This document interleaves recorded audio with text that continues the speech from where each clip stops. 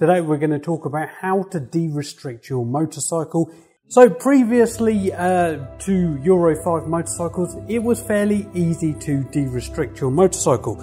So if it had a carburetor, sometimes, especially like on the Lexmoto Hunter, they would make this part longer.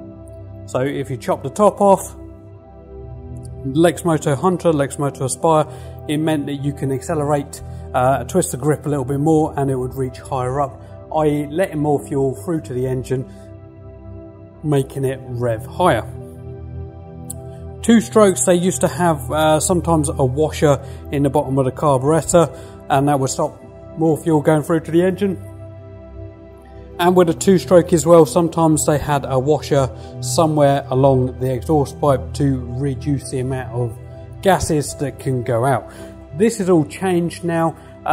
If it was a scooter as well, you would have a variator, and sometimes what they would do is when you accelerate your bike, this variator pushes out your scooter, the variator pushes out, and the belt will ride up or down depending on how fast you're going, increasing the gears with this. This is pretty much infinite gears, and it is called a CV drive. One way that you can change this to make your bike go faster is change the weight on the rollers. Now there's 6 of these in here. The rollers, what happens is as the variator speeds up, the rollers will move up and push this plate out, so letting the belt go further down, increasing the speed. Now if you make these lighter, they will go up slower, and if you make them heavier, they will go up heavier. So one way will give you more torque. If it's lighter, it'll give you more torque. If it's heavier, it'll give you more top end speed. But if you're doing this, if you gain more top end speed, you lose the lower end torque, and if you gain more lower end torque, you lose the top end speed. So you're never actually creating any more power, you're just changing it slightly the way that it's done. Nowadays on a Euro 5 motorcycle, most of them have these, which is an ECU. Another way on the Euro 4 motorcycles to increase the power was to change the CDI to a sports one. You can't do that anymore. Things have changed. So the law states that any Euro 5 motorcycle must have an ECU that you can plug an OBD reader into it.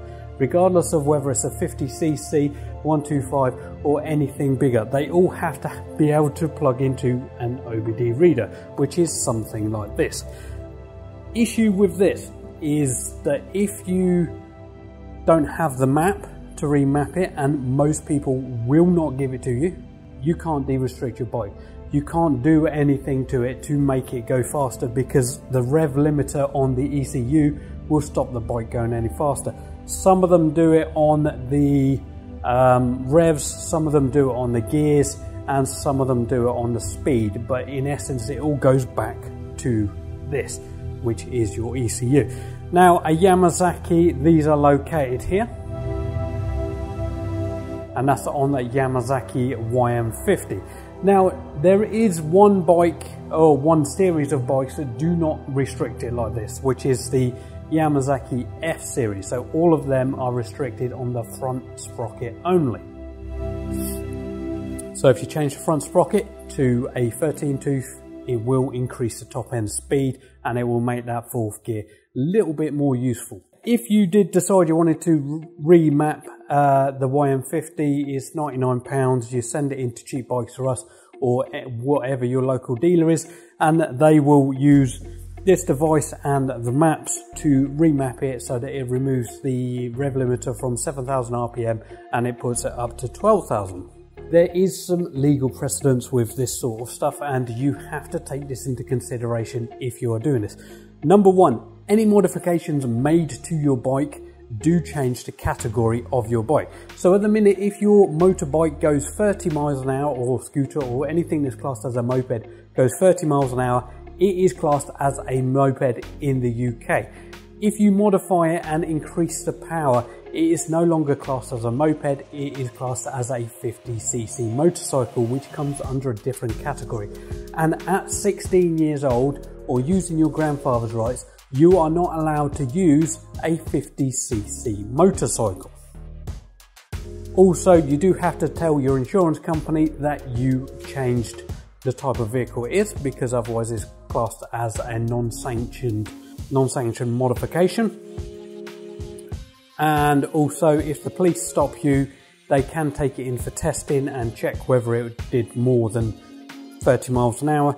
A little bit's fine, so 32, 33 or going downhill, you're going to get gravity's assistance on that and you are going to get quite a lot faster. But on average, it needs to go around 30 to 32 miles an hour to be legal in the UK. As I say, the police can take it away, they can do testing. Sometimes they do have devices on the side of the road, where like a rolling road, and they'll test it there. If you are found to be riding a bike that is de-restricted, they can legally take it off you, and they will legally take it off you. That being said, if you're not riding like an idiot, most of the time they leave you alone. Now, when you turn 17, it is a legal modification to make on your 50cc motorcycle or scooter, but you still have to tell your insurance company because it's still classed as a modification, and your insurance will be void if you do so. So yeah, take all this into consideration if you do actually modify your motorcycle. I'm not saying that 16-year-olds don't do it, because I'm pretty sure they do. But yeah, you have to take all these legal ramifications into mind if you decide to do this. I'm suggesting you don't. I'm suggesting you wait until you're 17 years old and then you can do it. Tell your insurance company. It shouldn't really affect your insurance that much. But there you go. If you do want to go with insurance, there is an affiliate link below for Bikesure, and for a 50cc, you're looking at £500 to £700, obviously depending on your location, how you keep the bike, where you're going, what you're using it for. But on average, Bikesure state that it is £500 to £700. If you do go to them via my link, Riding Reviews does get a little bit of a kickback, and that helps me to make these videos for you.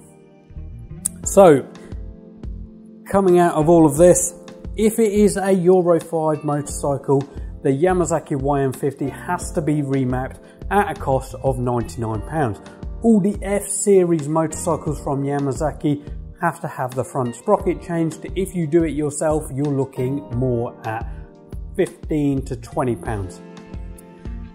Scooters are all requiring a remap, but Lexmoto will not give you the remap. Bullet, I don't think they're going to give you the remap, and WK won't, nor will MotoGP. So pretty much the only motorcycle you can de-restrict at the moment in the UK is the Yamazaki YM50 range. But remember, make sure you do it legally.